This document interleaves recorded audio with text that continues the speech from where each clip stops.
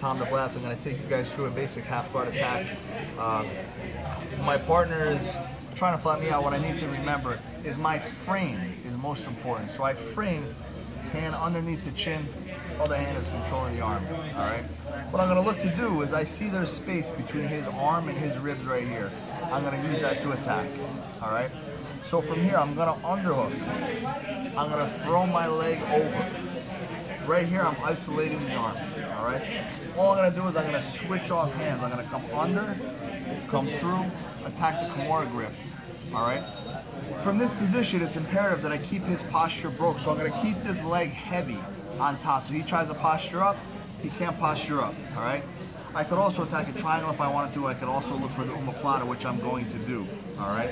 So now, if he were to lock on the inside and try to defend, I could still look to sweep from this position by elevating through. I can go right to the arm lock, right here, all right?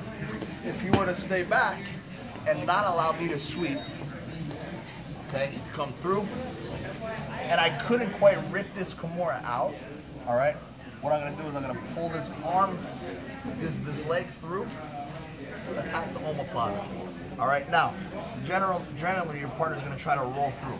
As he rolls through, control the leg, come right through, boom, you have your inverted heel hook, all right? If you can't go for heel hooks because of the competition, you have your Achilles as well. All right, guys, I hope you like it.